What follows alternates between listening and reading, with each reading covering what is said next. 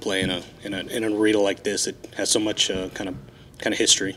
I feel like it's a special moment for me and my team, and I mean I'm honored to play here and all the alumni that's coming back, and then I feel like it's a special game for all of us. Does it seem like a familiar place considering you guys have practiced here the last couple of days, and then during obviously off-season workouts you guys have worked here too? It seems familiar. It's a little colder than last time, but I mean we practiced here all summer and we practice here now, so I mean it feels familiar. Norrence, I guess from your perspective, what's it like to kind of play in a historic venue and I guess just a special game like this? It's special when you're surrounded by a lot of people that's coming back. It's tradition, culture, the excellence that they bring back to our program. It just gives us a boost, and we're hoping for that boost tomorrow when we play.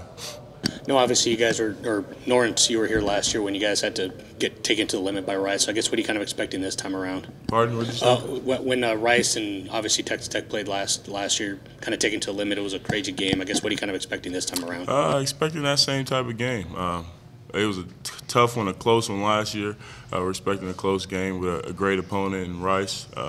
We're ready to give it everything we got, and we're hoping that the fans and the alumni will help us win this game. So. Again, get the microphone to you guys. Questions for the players? Go to Chessa. Did you have something?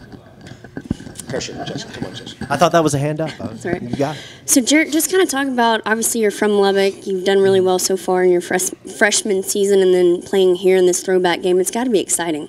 It's very exciting. I'm honored to play and have an opportunity here, and my team, they help a lot. So just being here and be able to play here or in the Coliseum, it's an honor for us in the team. Any other questions for the players before we let them go? We'll go to Ben. Ben in the middle there.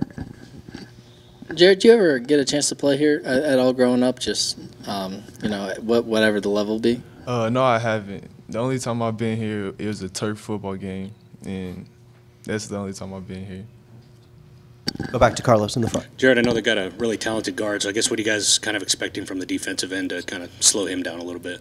Just try to lock in on defense and the scouting report and just do everything we can to play team defense and lock in as a team. Norrence, I guess I know you were coming off the bench, now you're starting. I guess what's it been like to kind of, I know I asked you this before, but what's it like to kind of have roles reversed, but the bench scoring is still going there, especially with Tommy kind of starting off so strong now? It's the same. Everybody on our team is ready to play, no matter their role. So it's been the same for me and for our team, just looking for the best opportunity for us to win. So. Go back to Chessa. That is a hand up. It is. Sorry, they're small. Norrence, you were hurt last year. Coach has always talked really highly of you, and you're doing really well. Kind of talk about what's working so well for you. I'm just listening to coaching, just playing my game, just getting the support of my teammates and the coaching staff, just playing back to my role and playing back to how much comfortable I am. And as the days go on, I'm getting more and more comfortable. So.